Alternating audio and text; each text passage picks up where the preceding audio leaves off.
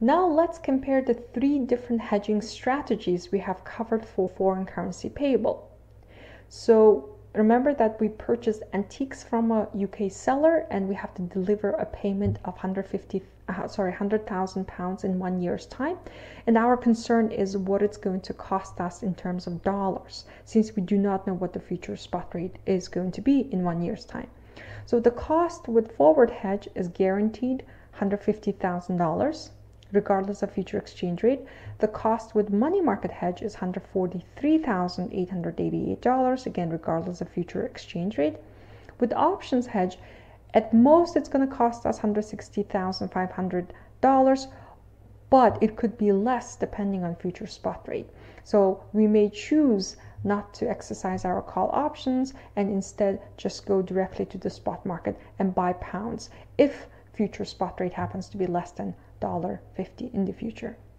So just by comparing these three different numbers, we can see that we can immediately eliminate forward hedge from consideration, because remember that these dollar amounts are costs and we obviously want to minimize cost. So forward hedge cost is greater than money market hedge.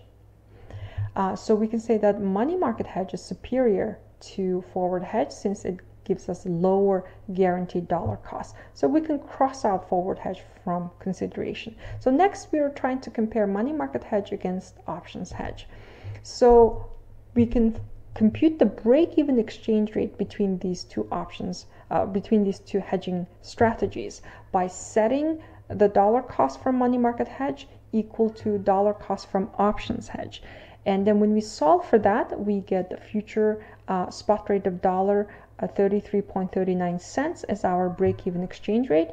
So what this means is if in the future, if you think that spot rate is going to be greater than this number, you would prefer money market hedge because the cost will be less than the options hedge.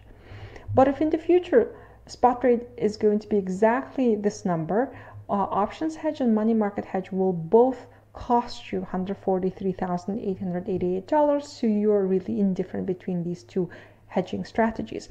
But if in the future spot rate is expected to be lower than $33.39 per pound, then options hedge is preferable because it will generate lower total dollar cost than the money market hedge. So which option you prefer between money market hedge and options hedge really depends on your expectation of future exchange rate. But forward hedge is something we can definitely eliminate because this was inferior to the money market hedge.